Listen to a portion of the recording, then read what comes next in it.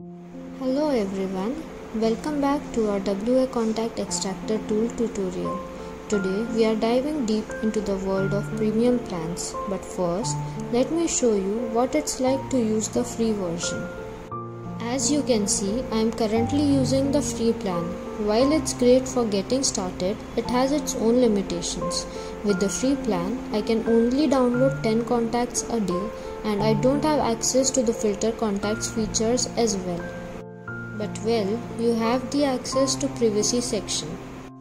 One day there will come a point where I'll be like, oops, looks like I've hit my daily limit. But fear not, because I'm ready to upgrade to a premium plan.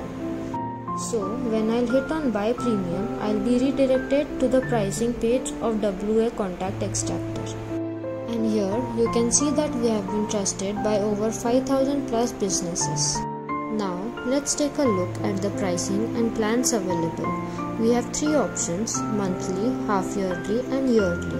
While each plan offers its own benefits, the yearly plans stand out as the most cost-effective option.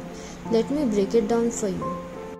By opting for the yearly plan, not only do I get access to all premium features, but I also save the equivalent of 3 months worth of subscription fees. So it's a win-win, and therefore I'll select the yearly plan. Now let's proceed with purchasing the premium plan. It's a straightforward process. When I'll hit on subscribe, I'll just be redirected to this payment page and I'll fill in the details. Just like that, after clicking on pay and subscribe, I am now a proud premium member. You can see the WA Contact Extractor have mailed me my activation code. Now let's head back to the dashboard and see how to activate the premium plan and have a look at what has changed. Here you can see an option already purchased and enter code. So enter the activation code here and you can have an access to the premium plan. You can see my free plan has become now premium.